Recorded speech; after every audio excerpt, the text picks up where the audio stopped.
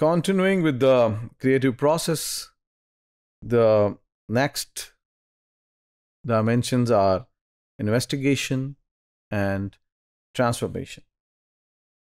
Investigation क्या है? The stage of enhancing entrepreneurial creativity and innovation involves a business owner taking time to study the problem at hand and what its various components are. Problem क्या है जिसके लिए आप सोच रहे हैं? प्रॉफिटेबिलिटी का प्रॉब्लम है, या डिस्ट्रीब्यूशन का प्रॉब्लम है, या प्रोडक्ट क्वालिटी का प्रॉब्लम है, मार्केट साइज का प्रॉब्लम है. तो you need a little information gathering regarding the problem the business, the entrepreneur is facing. So if you investigate into it, वो कहा जाता है ना कि understanding the problem is half of it already resolved. तो उसको investigate करके आप information हासिल करने की कोशिश करते हैं regarding the pros and cons, regarding the various dimensions, regarding various aspects of the problem which the entrepreneur is facing currently. Then the second is the transformation, which involves viewing both the similarities and the differences among the information collected.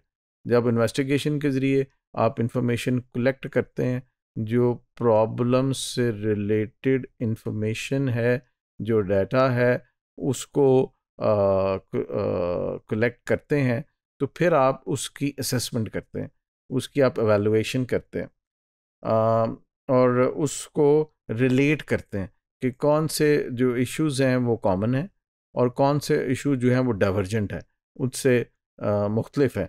यानी कि जो problem के मुख्तलिफ हिस्से हैं वो कौन से एक सेट में आते हैं और कौन से दूसरे सेट में आते हैं. So, there are two types of thinking which are required. One is called convergent thinking. That is the ability to see the similarities and connections among various and often diverse data and events. कि जो आपने information investigation के ज़रिए इकट्ठी की थी, तो आप उनको ग्रुप करें कि कौन से इवेंट ऐसे हुए थे जो कि जिनकी वजूहात एक ही थी, जो एक जैसे थे, और इसके अलावा कौन सी बिट्स ऑफ इंफॉर्मेशन है which also converge on the same angle. एक ग्रुपिंग उसकी कर लें. दूसरी जो वे है थिंकिंग का, that is divergent. That is the ability to see the differences among various data and events. कि उस प्रॉब्लम से रिलेटेड जो इंफॉर्मेशन है उनमें कौन से ऐसे एलिमेंट हैं जो मुख्तलिफ हैं, एक दूसरे से मुख्तलिफ हैं, या वो जो एक आपने ग्रुप बनाया उससे मुख्तलिफ हैं. तो then there is a need to see the both convergent and divergent approaches simultaneously in order to have transformation. So how can you transform information into purposeful ideas? That is to go forward, you have to grasp the big picture by looking for patterns that emerge. वो उस data पे या उस दो जो approaches हमने कहा उसको बुनियाद करके आप एक बड़ी पिक्चर अपने ज़हन में बनाने की कोशिश करेंगे.